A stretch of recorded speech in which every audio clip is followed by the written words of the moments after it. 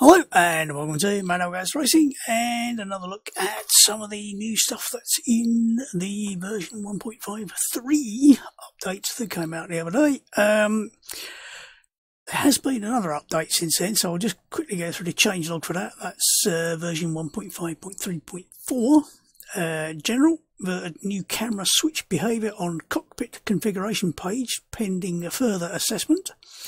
Added -FFB _ no fade launch command, switch to disable FFB effect smooth fade in out on the pause and session start. UI and HUD. Added motorsports presets for Formula HiTech Gen 1 and 2. Removed spurious help text from scheduled full course yellow setting. Fixed redundant GOLFL boost setting in setup menu.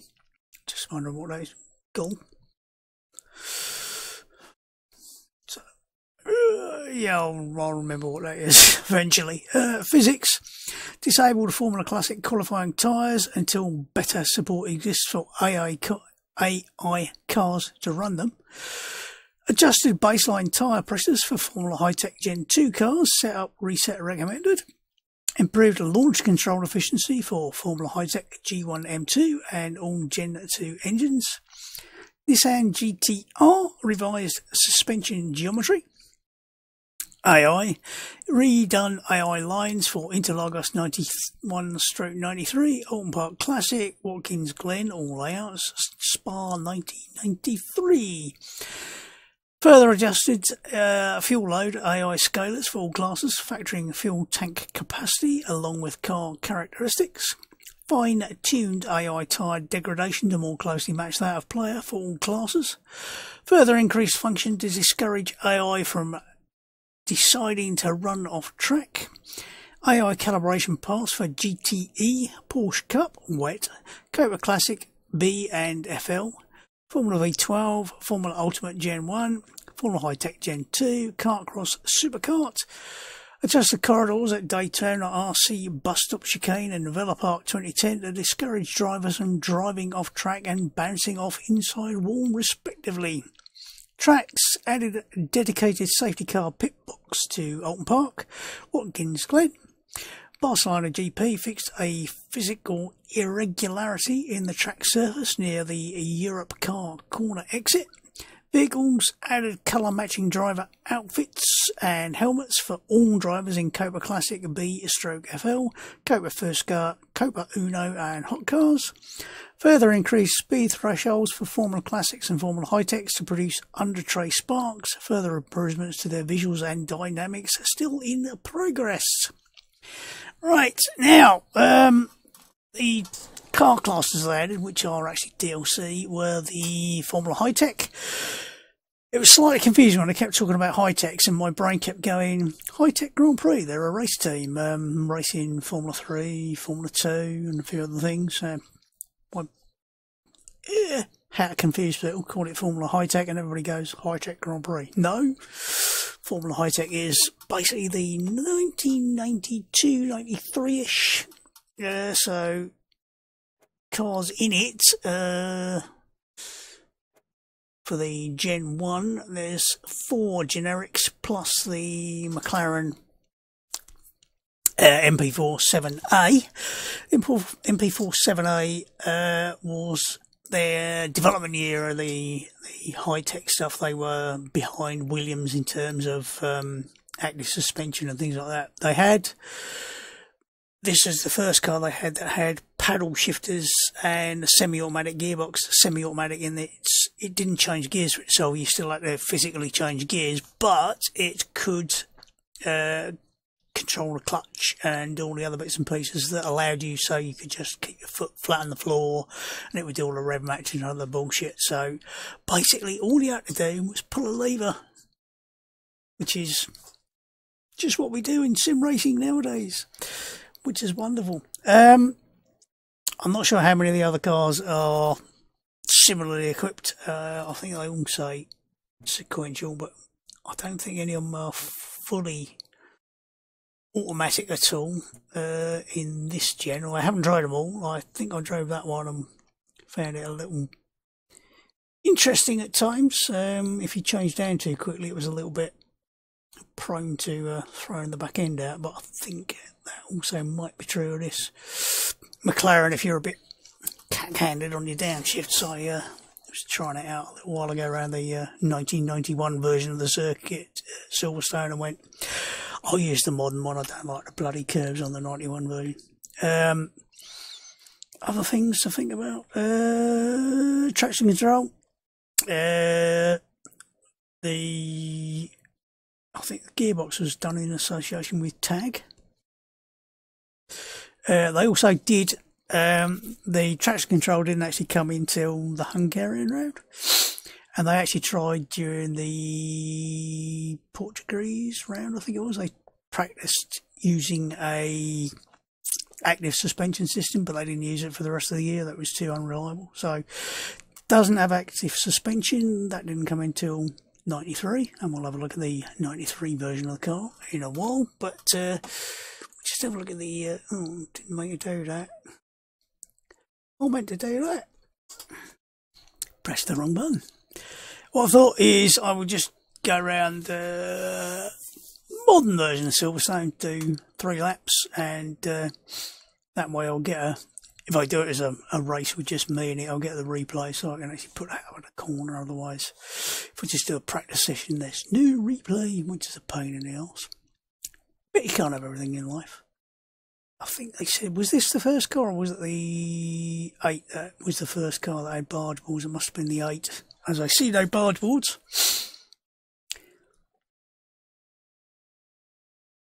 This was also the last year until 2015, was it, when they came back with Honda? This was the last year they had Honda power for a while, so for the following season they had to revert to a customer V8 Ford unit. This is the Honda V12, 770 odd horsepower or something ridiculous, so quite a beast of an engine. Lovely looking lines on these cars. I like this sort of generation of car. They were nice and clean, simple, none of this 3 billion tons of bullshit aero on it. So yes, we'll have a go with this one. I think actually if you look at this one, it's a very Williams-esque colour scheme. Reminded me of Williams when I was playing earlier and trying out the AI a bit. But oh shit, selected the wrong car now. I'll get my brain in here, don't worry. Right, hopefully. Why have I gone to a bloody test? I meant to go to a single race. Muppet. Right, 3 laps. I had already pre-set all this. I was wondering why I had to change the bloody thing. So, no AI, so just me. White cloud. I've set the date to 1992, not that it makes a lot of difference. As I'm not using real weather, so no idea what the weather would have been like, so let's try 3 laps around here. This thing doesn't have launch control there. The following year they had launch control as well, so the 8 has launch control. I don't think I've got a button set up for launch control anyway, so won't make a lot of difference. But we do have traction control. We do have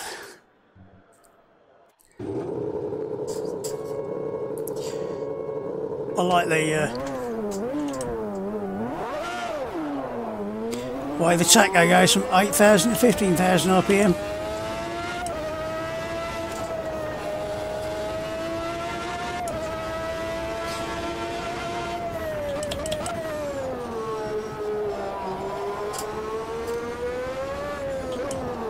Oops, overshot that a bit.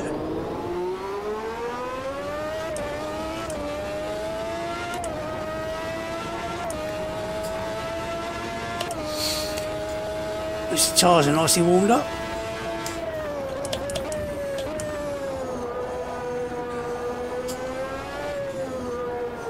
There's that slight over rotation on turning if you're not careful and change down a bit too eagerly.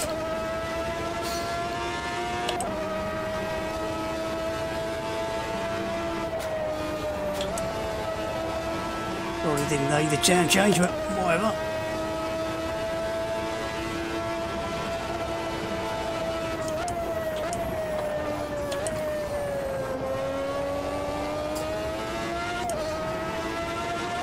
A little bit wide on the exit of maggots and brackets. The car's really, really nice. It's, like I said, apart from that slightly weird occasional over rotation if you're a bit too eager on the down changes whilst turning in. I'm sure somebody who's better at setup than me could probably dial that out.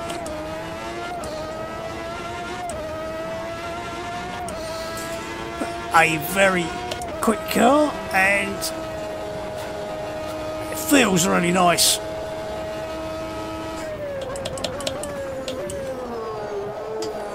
There we go with that over rotation again.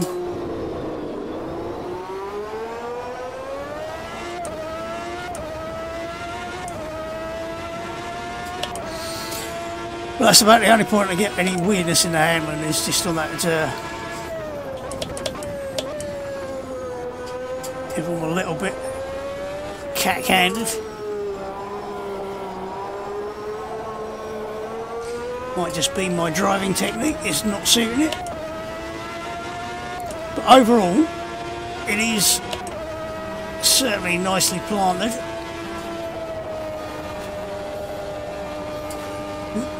Bit too much curb there.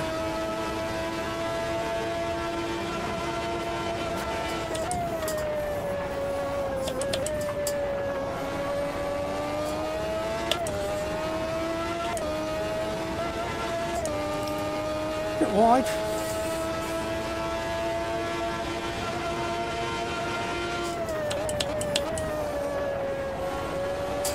Yeah, I think it's down to my sort of braking, turning, gear down change being a bit heavy,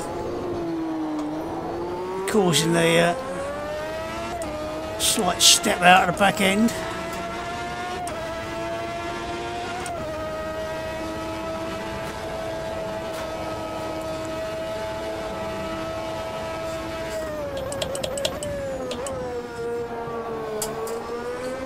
Try and brake on this, change it down in the straight line instead of when I'm turning in a bit more.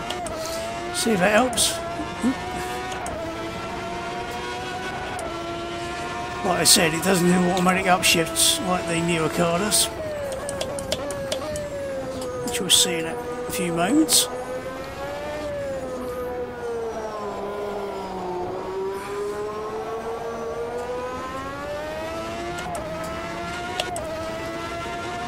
Dinky little bit of understeer there.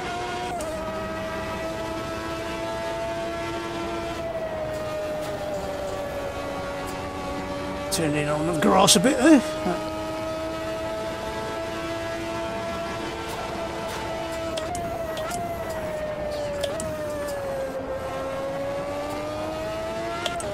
Better line through.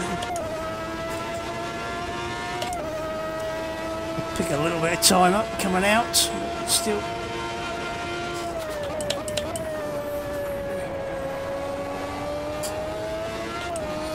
Well, it's one of these cars you have to sort of work your way into a bit.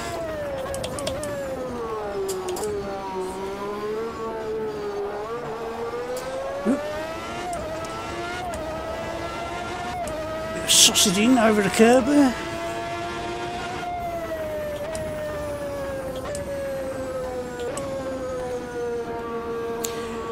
That's certainly a very lively car, and one that you might. It's actually quite easy to get into, but it's one of these you sort of might take a bit more time to get your brain around rather than just being able to drive it. It drives really well, apart from, like I said, if you're a little bit too heavy-handed on turning with down changes, it can cause the back end to step out a bit, but nothing much, I have to say. I was just wondering who S car is. It's a safety car, isn't it? Duh. I will skip the cool down lap and let's go into replay and remember to save it. In that way, I can put it in the corner. So that is a really nice car. I did try out, I think it was the Gen 1 V12. And it's very similar in the way it feels. Slightly lighter FFB. The FFB is a little bit heavier on this. than the V12, but pretty much not muchness. I'm assuming they've got much the same technologies in them. I just banged the crap out of my microphone, but there we go. But yeah, that's really nice. The difference between it and the Gen 2, there's one less generic car. You now notice it's got ABS and TC. Similar, still 6-speed gearbox. I think this the Gen 1 V12 was the only one. Damn, it was the only one with a 7-speed. The rest of them were all 6 speeds. Then why that one's got a that's got H pattern. The I think all of these, oh, bloody hell, all of these are sequential. So there's only an H pattern on the one car in the Gen 1. I don't know why you want to use an H pattern. Right, differences between the MP4 8 and the 47. I think it's slightly heavier, the older car, because it's got the V12 on the back, which probably weighed a bit more. The other thing you'll notice is it's got DRS. So it has ABS, TC, a automatic gearbox that does up changes, so you can I don't know if there's any way of turning it on and off in the game. I don't think there is at the moment. I didn't notice anything as I was going through what's available. So 6-speed, slightly less powerful V8 in the back, but a bit lighter. So it's I think it was about 100 horsepower down. 776 versus 660, so yeah, 110 horsepower, but a bit lighter. So should be gaining a little bit on there, being a little bit lighter, but losing a bit on probably top end. And that was one of the things I had problems with during the year, was they were just losing out to the straight line speed of the V10s Renault. They did actually try a modified version of the MP4-8, the MP4-8B, I believe it was called, was it? Or did they actually not even give it a designation? I can't remember now. They tried it with the Lamborghini V12. Was it the V12? Yeah, V12. Which was obviously bigger, longer engine. So they had to modify the chassis, lengthen it a bit to fit the engine in. Much more power at 770 brake, so on a par with the Honda from the previous year. And that, with the active suspension and all the other stuff they had, actually made it a quicker car. But they didn't go with a Lamborghini because they thought it would be too unreliable. And they ended up going with Peugeot for 94, and that turned out to be a horribly unreliable engine. Strangely enough, that's exactly what Senna had actually told them, that it would be unreliable and crap. So takes some notice of your drivers. Sometimes they do know what they're talking about.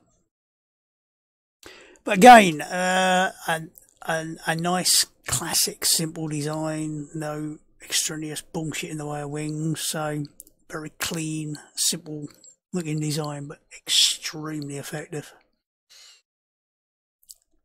especially with all the active suspension and everything else. So how will it go around here compared with the other one? Don't know. Certainly sound different with the V8 as opposed to the V12. And like I said, it's 110 horsepower less, so you're expected to be nowhere near as quick. But it does have the DRS, and I'm just trying to think, have I got a button set up for DRS? Hopefully it's that one.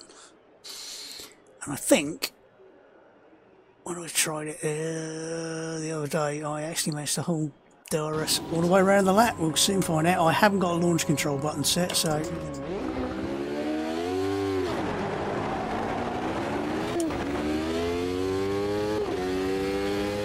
I'm not doing that. It's doing it by itself. It's still the up changes, but you have to do your own down changes.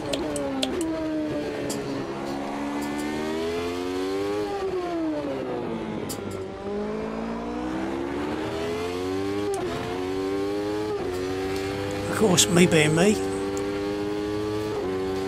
I forget that it's doing it automatically, so I keep wanting to change up earlier.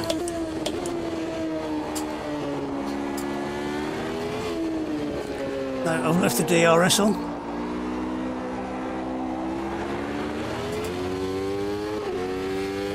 I'll try and remember to turn it on and off on the second lap, because I keep forgetting.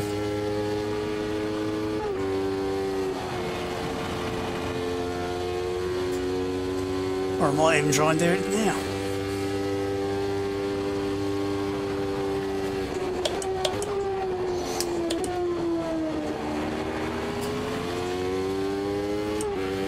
Do it again. Leave it alone.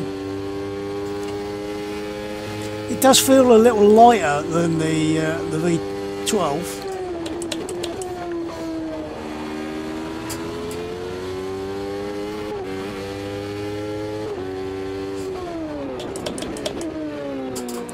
It is a bit confusing that it does the upshifts but not the downshifts, so just sort of persuade myself not to. Don't touch it, leave it alone.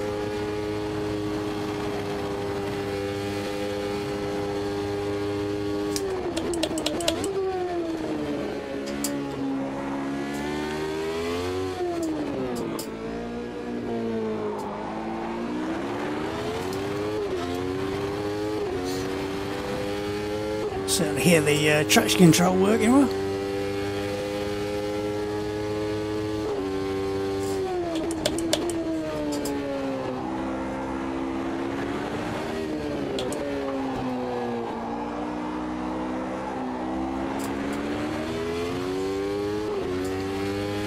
It doesn't seem to have as much issue with over rotation on entrance if you are a little bit heavy-handed with the gear changes, or alternatively it might just be that I'm just getting better at driving a bloody car. I don't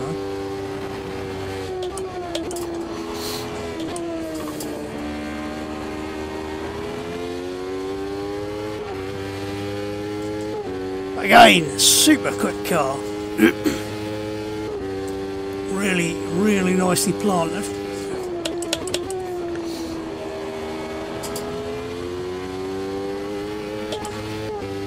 Oops. Bit of a brain fart there. I meant to press the DRS button and change down the gear instead.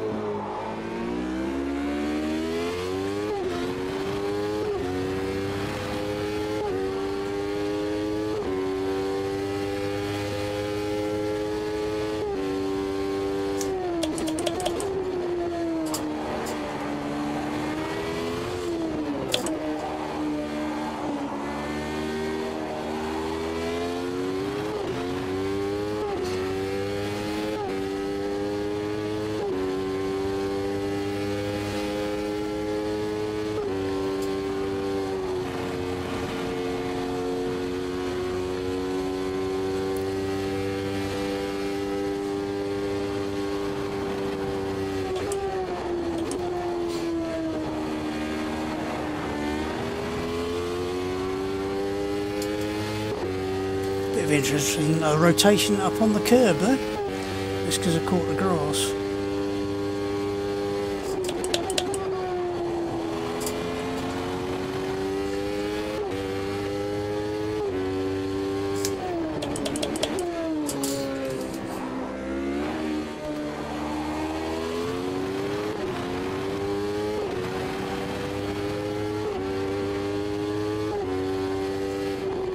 Slightly better lap at the end there. Middle lap was a bit slow. Like everything, it's got ABS as well, so you can hammer the brakes on quite a lot harder. Again, really nice car. I think I actually prefer this over the 7. It's probably my cat handedness is more easily handled by the newer car. Don't know, but yes, it's again a really nice car. I haven't tried any of the other Gen 2 HiTech cars yet. I must get around to doing it. I've got slightly less time to play games at the moment than I would like, but there you go. You can't have everything in life, so let me just remember to save the replay, and then I can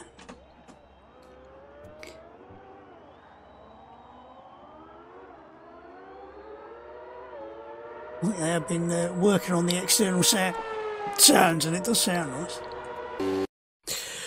So yes, I have to say, although I've only tried really the 2 McLarens, like I said, the MP4 7 and the V12 version of the generic cars felt pretty similar, and the lap times were within about a tenth after I did about 4 laps in each, so it should be well matched. It'll be interesting to see how the V8 version with an H pattern goes compared with the others.